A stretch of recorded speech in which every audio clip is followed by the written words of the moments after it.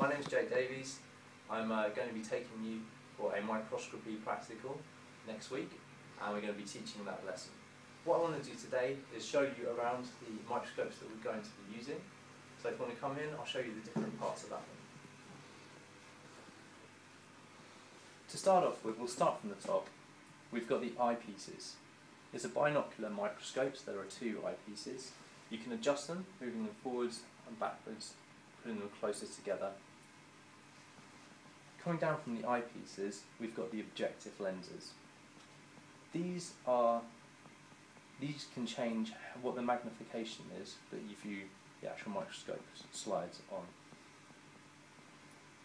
The eyepieces are times 10 magnification, then you times that by whatever objective lens you're using. For example, times 10 objective, times 10 eyepiece, the image is magnified 100 times. Below the objective lenses we have the stage. This is where you set your microscope slide, and this is where you can adjust it. These are the stage adjustment screws.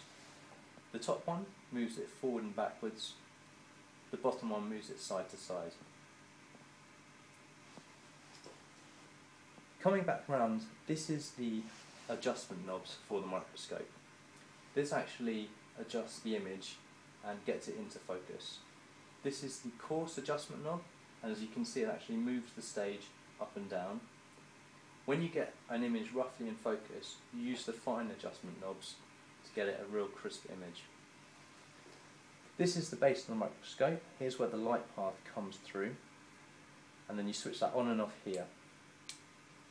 You adjust the intensity of the light using this screw here. Just some key points about safety. You should always hold the microscope at the back here and underneath the base, because they're very delicate, and then always be careful about glass slides, as they can easily break if you move the coarse adjustment too close to the objective lens. The microscope. I shall be seeing you on Monday.